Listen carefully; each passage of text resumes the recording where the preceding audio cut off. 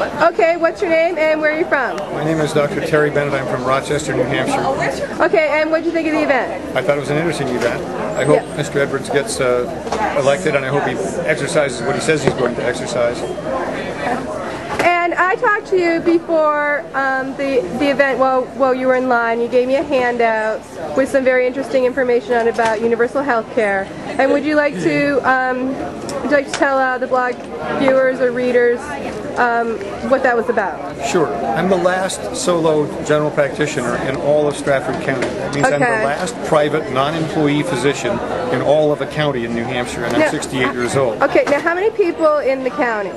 There's probably 200,000 that live in Stratford County. All right. I have about 10,000 patients in my practice. I'm 68. There is no young doctor that wants to be me, thus I cannot recruit a new doctor. Okay. I am driven crazy by HMOs.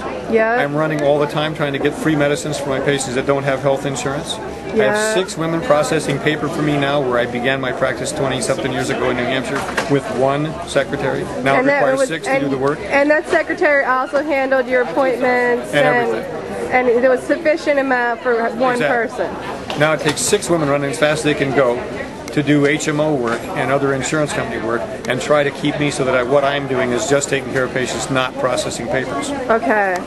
So we need to change all that. There are no new doctors coming out of school. We don't produce enough doctors in America. Okay. In the first place, we're importing doctors because we don't produce enough.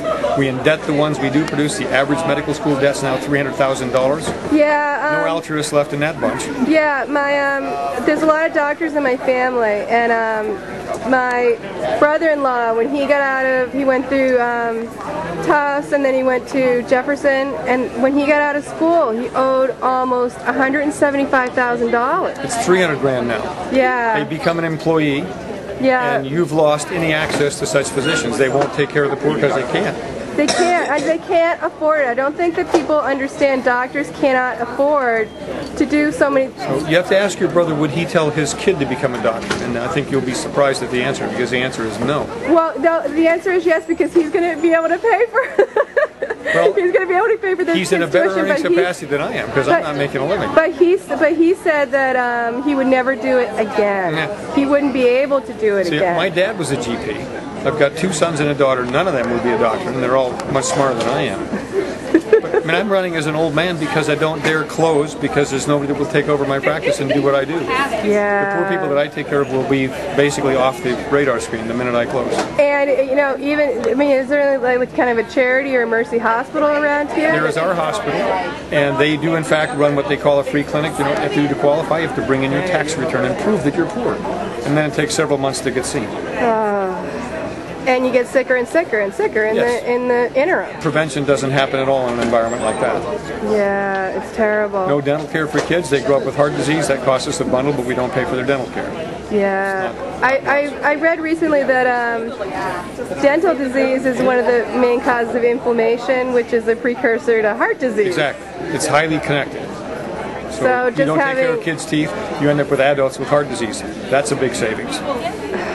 And so yeah, we need to do something that has a long ball view of it, not a next quarter corporate view, but a long ball, what are we going to do for society view. Yeah. And that's what I'd like both John Edwards and all these candidates to address. They all talk about universal health care, but unless they get rid of HMOs, unless they fix drug prices so that we're equal to everybody else in the world instead of 5 to 50 times more expensive. Yeah. Unless they fix it so that doctors graduate debt-free and can be what kind of doctor they want them to be. Some will be dermatologists, but some should be family doctors. No family doctors under these circumstances. Because they can't afford it. No, it doesn't make any logical sense to borrow the money to get through school. Then you can't borrow money to set up your practice, so you have to go to work for somebody that you despise, but that's what you have to do. That's what you have to do as a person, because if you default on your loans, what are you going to do? Yeah. You ruin your financial future. Exactly. Thank you very much for speaking to me, Dr. Barnett. And thank you very much for the work that you're doing. Thank you. It's very important. Well, I like to think it is. That's why I'm still doing it. Thank you. Thank you.